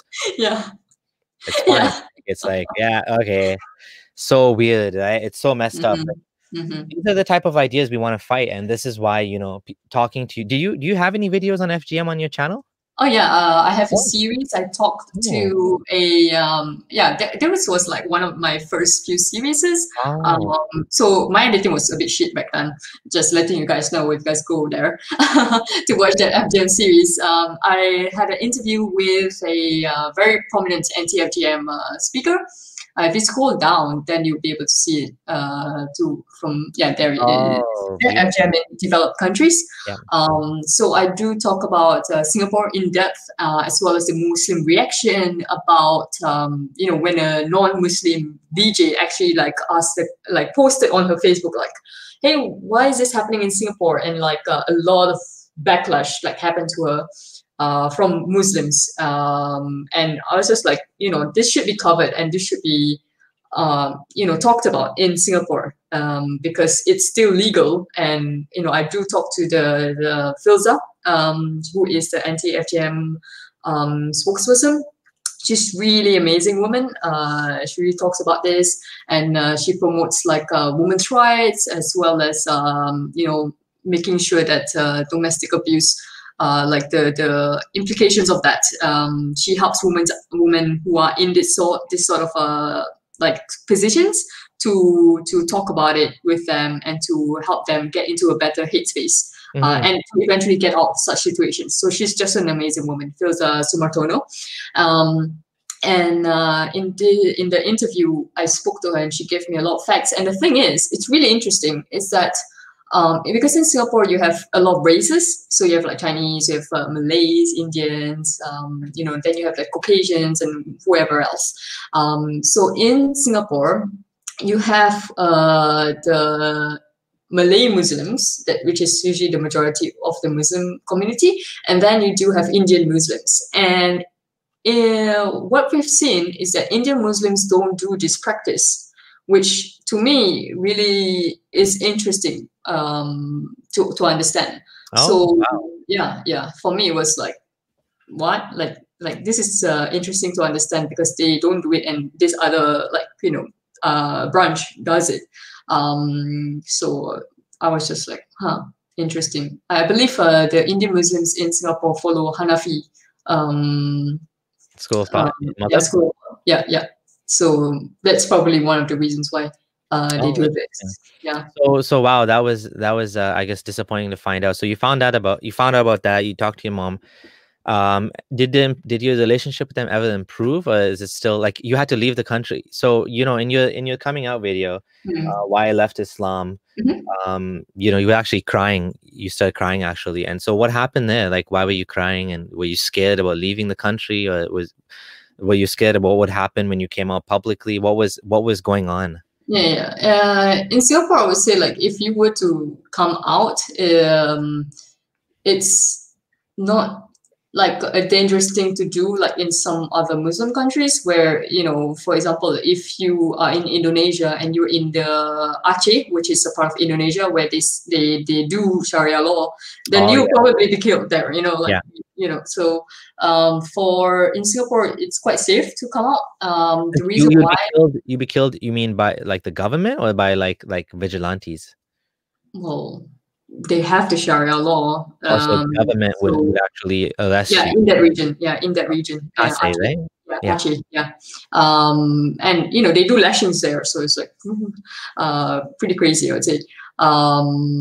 But in Singapore, if you do come out, yay! Yeah, I'm just reading I want to say one thing before you continue, because I actually forgot. I wrote it down and I forgot to.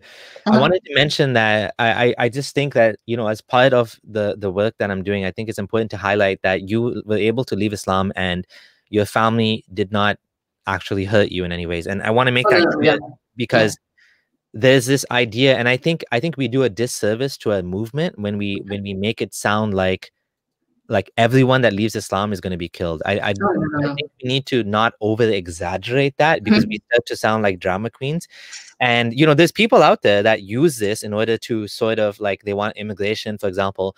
And I always tell people that if you want to immigrate, if you want to leave the country, work hard, build some skills, leave on your merit. Don't leave as a refugee. Now, of course, there is situations like this guy I spoke to in Kenya by the name of Hassan. Oh, that's not his real name, but he tried to hide his apostasy. He was outed by a family member that exposed him, and he got almost killed. People hit him with a rock twice. He was like literally almost killed, and he's lying to them. He said, "Oh, I'm Muslim now." Nobody cares what he says. They want to kill him. He's a legitimate situation where he needs to. And there's other people, they go out of their way to sort of create a problem for themselves so then they can leave the country, and they're kind of like, nobody wants to kill them, but they're like trying to provoke a situation. And it's not, obviously you should never be killed. Nobody is justifying that, but we should also be fair and say that there is a situation as well where you are able to leave Islam and your family will not like it, but they're not going to hurt you. And thankfully, I think as time goes by, there's more and more situations like that. I'm really happy to hear that in your case, your mom was nice to you, and that's how Muslims should be, actually. You should try to be nice, not like hurt people for leaving Islam, because that's not going to help, right? That's not going to convince people to come back. That's not like, what, like, I'm going to leave this place, like, no way, but for me, no one hurt me, thank goodness. And it's the most basic thing to do, not to hurt your own family member, Yeah. or for the community not to hurt a person, right? So yeah, it just shows you how twisted the religious teachings are, that it can actually make a person want to harm their own family member. Like the most powerful desire that all us humans have, and I know I'm a parent, is to protect your children even more than yourself, because we've evolved to want to survive and pass on our genes. Our entire existence is dependent on the on this concept that if I didn't want to live and I didn't want to make a woman pregnant and spread my genes, there would be no human race. So this is one of the most powerful desire, that people would jump in front of trains to save their kids. I mean, frankly speaking, that's how we are. I mean, I didn't choose that. That's just the way I am. Like, I would do that. I would take a bullet for my kids. But somehow this religious doctrine is so crazy that it's able to overpower that instinct that is so powerful. It's just so twisted. Like it's so twisted that it can do that. It's overriding millions of years of evolutionary programming, which is insane, right? So the fact that that can happen it's shocking, but the fact that it didn't happen, I'm glad it didn't happen. That people's humanity is still there. Your parents' humanity. My parents, of course, like I said, they're very liberal, so there's not even a question of that. The parental instinct is obviously way more powerful than the religious sentiment, but it's unfortunate it can get that bad. So what happened next? Like, so you told your parents. Why did you have to leave the country? Did you have to leave the country, or you just wanted to? I wanted to, because I felt it's like I didn't want to live with my family, because it was just really heartbreaking to like be a ghost. Like they would like not talk to me, even if like I'm just passing by or whatever. It just felt really extremely lonely. And you know how loneliness can, it does penetrate, and you have a lot of like mental instability when you have sort of like situation. So for me, I felt like this is not a good situation. I need to get out, because if I go through this like in a prolonged time period, then how am I supposed to live the way that I want to live? So in this sense, I decided to leave the country. So I traveled to multiple places. For example, Thailand, went to Hong Kong as well. So I was based in Thailand, and then after I moved around, like traveling. And then I went on to other like countries, for example, to Europe. And yeah, that's how my life has been. So, but throughout, I like, in the beginning stages, keeping contact with family was something that, we do have like a family WhatsApp group, so that's really nice. Like I'm still part of it. So it's really, good to see like what's happening and stuff like this. But sometimes I do like, for example, send like a reply to something, or to bring up a topic, and there's just no replies. So you're like totally ignored even in the chat. So you're like, okay, like there's really nothing you can do if the other party doesn't want that. So they don't know how to cope with this. You leaving Islam. I have a little bit of that experience, not as much as you, but like I was really close to one of my uncles, and he was really nice uncle, and he was one of the more religious ones in the family. And I actually told him, funny thing, I told him not to buy a house on mortgage and this and that. It's so funny. I said, no, it's haram. You need to have clean and use this Islamic mortgage, which is twice as expensive. And but after I left Islam, it's just very awkward with him, the other uncle that's still in Kenya. They don't know what to say to me. They don't know how to. Thankfully, my dad wasn't like that. My mom's not like that. So they're able to communicate with me and still keep the relationship. And sometimes over time, those of you who were in that situation, I'm glad you brought it up for other people as well. Things do improve over time. Sometimes they'll come to a point where they accept what happened, and they're able to cope with it and move on.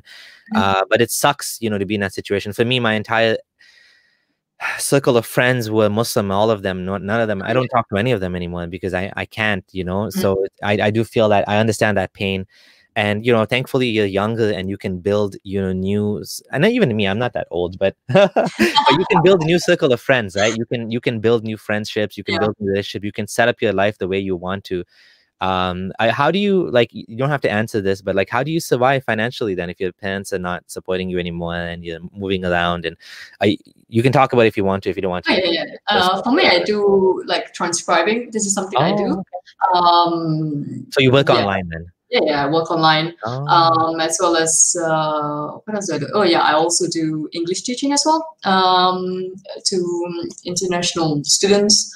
So sometimes from Russia. It's really, actually, this is a really good way to like see the world in other people's like lenses, because when you're talking to them and you know like teaching them English, you ask you essentially what I do is that I let them talk and I'll correct their English, and at the same time I'll ask them the questions that really intrigues like that is intriguing to me in regards to their country and what they think about certain things.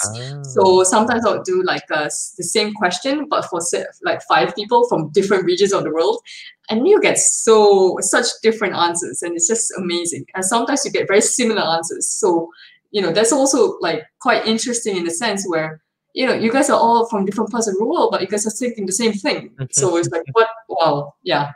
So that's what I do. Other than this, what else? I mean, I do YouTube, but that doesn't make me money. I don't make any money from it at all. Actually, it takes away money.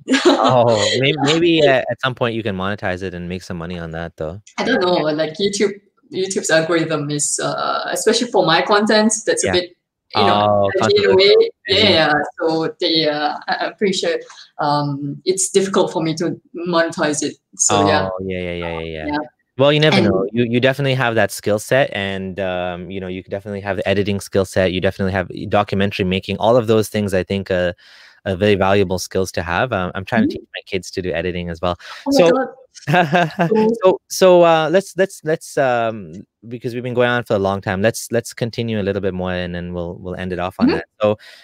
So you wanted to leave the country and travel. Did you find that seeing other cultures made you feel more comfortable with your decision to leave Islam? Or, because I think a lot of times when you're living in one country and all you see is that, your perspective can be kind of more narrow, but when you travel, you get to see more countries and you get to see the issues that exist in other countries as well. Do you find that broadened your perspective in terms of how you see religion and, you know, Islam? I think not so much in a way, like, because Singapore is quite multicultural already. So you're always seeing like other religions anyway. So for example, you know, there's like the 7th lunar month where, for example, the Buddhist people or Chinese majority in Singapore who are practicing, what they would do is that during this month, it's called like the 7 lunar month, something about like ghosts or something like this. So essentially what happens in this month in their belief is that the gates of hell will open so that all the spirits and souls inside there will essentially, you know, they are able to roam the Middle Earth, and they are able to check out like what's happening, you know, what's going down in this world, and see their family and stuff like this. So during this month, what people would do is that they would buy, you know, in this religion culture, they would buy like paper that is like hell money in this sense. So they would burn this hell money, and you know, whatever you burn, essentially this will go to wherever the people who they are, you know, trying to get this gift to. Hungry Ghost Festival. Sorry, I totally forgot for some reason. So this is called the Hungry Ghost Festival, and during this month you also see, for example, like performances. So during this like maybe it's a small tent, and there's like a platform, like a stage. And there will be like performances. So they would put out chairs, like, you know, the red plastic chairs. And at the back, there'll be like normal people, but at the front, it's totally empty. They're leaving it for the ghosts, you know, the souls and everything. So for me, like seeing this, like, you know, another culture, like for me, it's quite normal, you know. So I get a mix of understanding of Hinduism, especially if you go to like a little India. Oh yeah. And you also like you see Sikhs, for example, as well. So you learn that as well in Singapore. But Wow. so it's quite multicultural. Race or racism is a different topic, so I'm not going to go into that because it is quite hot right there in Singapore. Yeah. So I'm not going to talk about it. So yeah, for me, in terms of traveling, I would say that going to Europe was a different experience. Oh yeah. The reason being is that, like, I'm very familiar with Asia, like totally, it's not something that's totally bizarre or something that is away from the roots, for example. But when I was growing up, my parents would be telling me like something like, especially if it's, on the television, they were talking about, oh, look at all these white people, like, and talking smack about essentially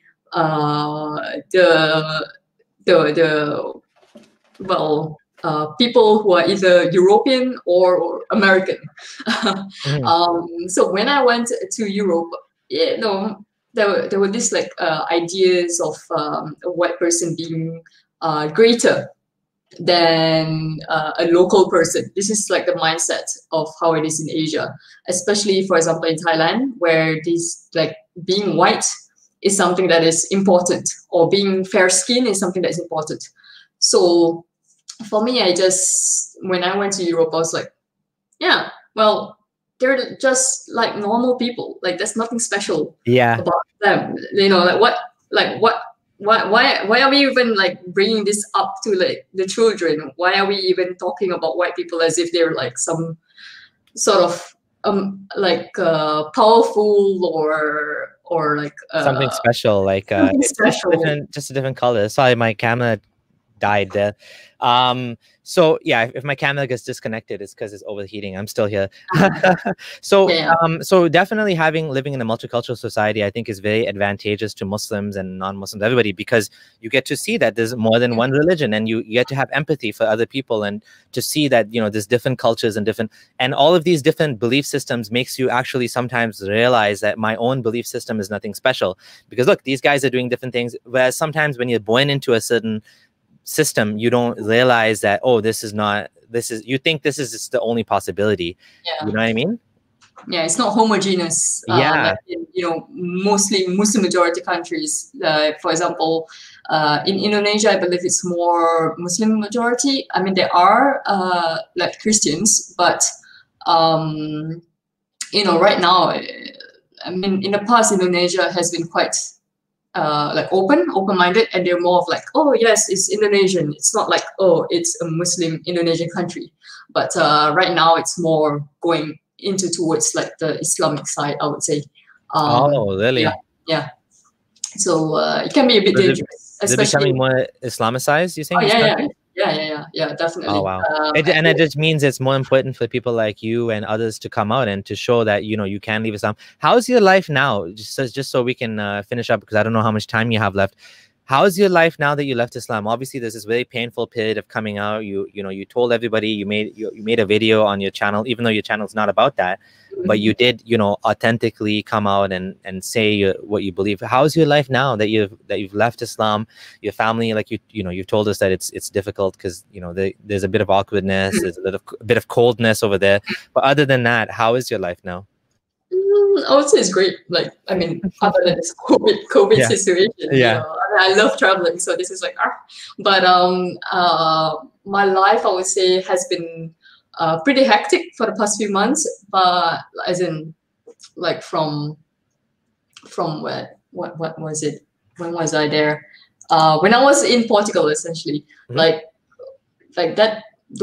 that time period was really, really hectic. And I'm not sure if I'm going to make a video on it, but I did make a video of what I've seen in Portugal, which is in regards to the China's influences on Portugal. And for me, I would say like my life after living in Islam is better because I can now focus on things that I truly care about. Especially towards other people. Like someone was saying something about the CCP, and I just want to like point out something. Where is it? Oh, CCP here. is imploding something. CCP is essentially the Chinese Communist Party, and it says over here, this person, Gwyn Paladin, is saying, "Why are we politically correct, guys? Why not love the solutions of CCP? Seriously, in Mimi's world, it's their their way only. Wake up, guys." I would, just want to point out that I'm an ex-Muslim, and I believe that you would agree with this. Even though we are ex-Muslims, we do not tolerate any. So before you answer, what this guy is saying is he's saying we should put the Muslims in camps. That's what he's saying, right? Yeah. So go ahead. Now you can explain why that's bad. So, we don't tolerate such things. We don't tolerate putting Muslims in camps. This is something that's inhumane. It's against a human right. It's the similar thing to what happened with the Jews. We don't want such things to be happening again because they are human. Why do I don't believe in putting anyone in a camp or to make them work, make them to sterilize a woman because of their faith. This is something that is really horrible. I find it really disgusting, and I really hate it. And the fact that like some people do say this, that if you're an ex-Muslim, why don't you agree to such solutions? No, that's not who we are. Like, this is what I'm saying. Yeah. This is not what being an ex-Muslim is. I'm pretty sure. I have a feeling that. Sorry. Go ahead. Yeah. No. I was just saying I have a strong feeling this person is a never Mus and was never an ex-Muslim, is not someone that has Muslim family members, because it's very rare to find someone so far right among ex-Muslims, because we have Muslim family members. And I mean, it'd be very strange for you to want to like treat your own family members like this. Honestly, Gwyn Paladin, you're a disgusting piece of shit. Sorry, I just gotta say it. That's what you are. You're a disgusting piece of shit. What China is doing is wrong, period. I don't care how much you hate Islam. Yeah. It has nothing to do with it. At the end of the day, it has nothing to do with Islam. It's them suppressing that ethnic minority. Islam is just part of the issue. I think it's not, because there's Muslims in China, mainland China, and they don't have problems like this. It's that specific separatist sort of issue that's going on where they want to separate, they want to be their own country, whatever. And China also has issues with Tibet, right? China has also Mongolia. and Mongo, and I don't even really know the whole thing. And those of you who want to know more about this, definitely subscribe to Fatally Honest's channel, Rose's channel. And that comes to another point. I'm just honestly, I think everything I stand for is against what this guy is saying. And I think I made that very, very clear for anyone that subscribes here. It's not about political correctness. It's about, this is just evil what you're saying. Like you're basically being a Nazi here. Like, basically, this is Nazism. Like this is like straight up Nazism. Sorry. So back to the positivity. You mentioned something to me before we started talking, which is, I think, very important. Your channel is not an ex-Muslim channel, and ex-Muslim is not what you are, is not the entirety of who you are. You are so much more than that. Can you talk about that a little bit? Yeah. So in terms of this, I don't believe in like labeling my whole entire personality as an ex-Muslim. Like, this is, I don't think any ex-Muslim wants to be labeled that way either, because there's so much more than that. Your life does not revolve around Islam after you're an ex-Muslim, though you do want to talk about it because you want to let other people know your story, let them be, understand like, hey, if you're going through the same experience, you're actually able to connect with me and understand what is happening. You're not alone. So this is why people do talk about the stories as the ex-Muslim. As in terms of my identity, I'm more than an ex-Muslim, and I would say that I'm very pro human rights. It's very clear. I'm also a person who likes to understand the deeper parts of humanity, especially people who, for example, I do have like a video about a gigolo who does his work, and who does For example, gay for pay. This is something that he does as a work. And I talked to him about it. I want to know more. Why does he do it? Is it for the money? Like, how does he, coincide that world, and how does he traverse, like, not being able to even talk about it, because it's something that no one will, people will be like interested in him, but he doesn't want that. He wants to talk to people, to let people share their stories with him.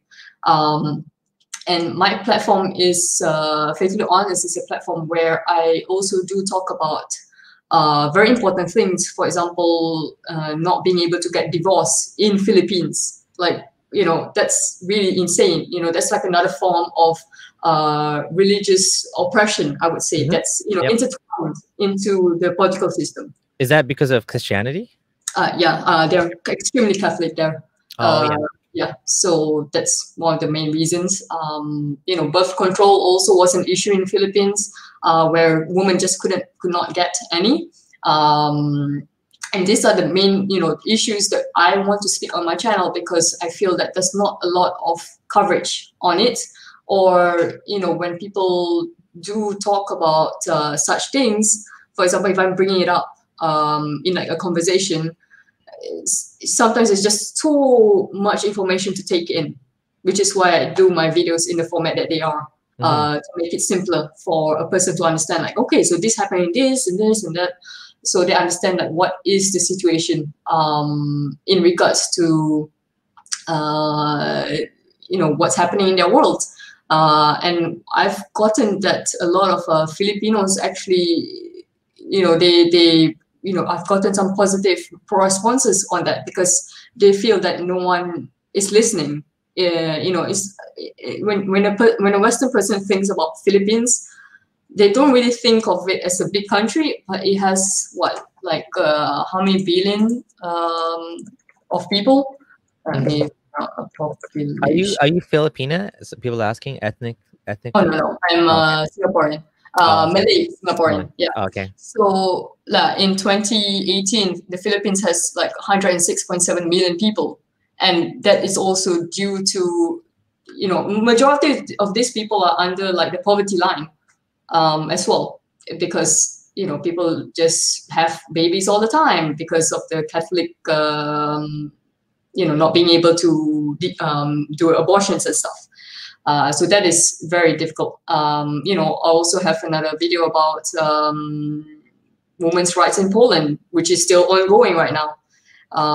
So, all of these topics I feel are very, very important, which is why I talk about it on the channel. Awesome. So yeah, it's a nice mesh of things that I feel is important. So yeah, and absolutely. I mean, I think this is so important to highlight, that we ex-Muslims were not just ex-Muslims. Sometimes people see someone like me who is an activist and spends a lot of time talking about ex-Muslim issues. They don't realize that the majority of ex-Muslims don't talk about ex-Muslim issues. They leave Islam and they do other things, and that's how it should be. We want to make it so that leaving Islam becomes a non-issue.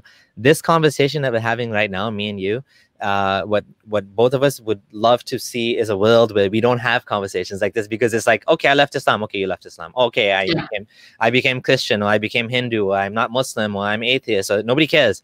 It's like, yeah, okay, that's interesting, but we don't need to make a video on how difficult it was, how your family no longer talks to you, how people are kicked out of their home, or abused, or killed, or executed. We don't want that. We don't want to talk about these things. We're looking for a world where this becomes a non-issue, but we can never just take it for granted. I think at this point we have to keep talking about these things. Someone needs to keep doing it, which is why I'm doing it. I'm so glad that you came out and you shared your story. This is a part of your journey as well, and you are thankfully in a safe place, a safe country, and I think with time your family relationship will improve. A lot of times I find when you have kids, then your parents will, I've heard from many people that their parents, softened up. They want to see their grandkids, and things can change. The dynamics can change over time. Or over time, they just realize that nothing they're going to do is going to change your mind. And so they accept it, and I hope that's what will happen with you as well. Yeah, I would hope so too. Yeah, you know what? If you can't beat it, join it. Like, as embracing like the fact that I'm a ex-Muslim. I mean, I'm not expecting them to leave Islam. Yeah. Obviously, yeah, and that's an important part too, that we're not expecting other people to actually leave Islam. That's not the goal necessarily. The goal is to raise awareness, to allow people to make their own choices, and if they want to be Muslim, they can be Muslim, and if they don't want to be Muslim, they don't have to be. They cannot be Muslim. That's what we want. That's the type of world that we want, right? Yep. I agree 100%. People should be able to make their own choices, really. Absolutely. So just to close off then, before I give you a chance to make any sort of final comments you want to share, if you're new to the channel, please consider subscribing and even joining below. Click join now, and you can support me for a small amount of money that'll help me to continue growing the channel and to do this maybe full-time one day. Also, there's Patreon if you'd like to support me financially from that platform. That's also really helpful. You'll get early access to my videos. Some of my videos will be posted early, and of course you will get, you know, my eternal gratitude. Guiding someone away from Islam is better than 10 camels, and that's a hadith you can quote me on. Any final words, Rose, you want to share? Any final comments, any final thoughts, any advice to other people in the closet that want to come out or are scared to come out, tell their family? What would you advise them? I'll say that take, baby steps. This is a very difficult process. Take your time. If you don't have time, reach out to someone who might be able to help you out. Okay, this is very important, especially when, if you feel alone, especially when you're in a community that is very like you don't have another person who you can reach out to. Do reach out to organizations that are around on the internet as well. Their advice will be very helpful for you as well. Even if there's not around, if there's not a physical person around you, that idea and that ability to speak to someone who understands and has probably gone through the similar thing as you have will help you in that mental state. This is very important. I cannot stress it enough. Once you are able to leave your family or, able to tell your family about your decision, then take it from there, step by step, really. Yeah, that's pretty much it from me. That's beautiful advice. Thank you so much, Rose. Hopefully we can do this again at some point. And I hope people do check out your channel and subscribe to your channel. And you're doing some interesting content there. And definitely, I think you can make money on your channel at some point. Even though it's very controversial content, I think there's either maybe Patreon or something else. But the documentary skills are useful. Maybe you'll make a documentary on ex-Muslims. Who knows? Oh yeah, actually that would be really interesting to do. I would definitely like to do that actually, but not right now because of the current pandemic situation. Absolutely. And so this has been a great conversation. Thank you everyone for joining us. Episode 64 of the Abdullah Samir podcast. And just if you don't know, it's available on iTunes, Stitcher, Spotify. You can subscribe there and also be notified. And there's also obviously no ads on there, and it's not monetized in any way. So it's just for your own convenience. If you find it difficult to watch on YouTube, obviously YouTube is my main platform, and that's where I have the most subscribers. But just to make it easier for other people, I've set this up. So please do subscribe there. And if I see people watching and listening on there, I will continue uploading it on there. So please do to check that out as well. Thank you, those, and thanks everyone. And we'll see you again. Stay safe. Stay safe. Bye.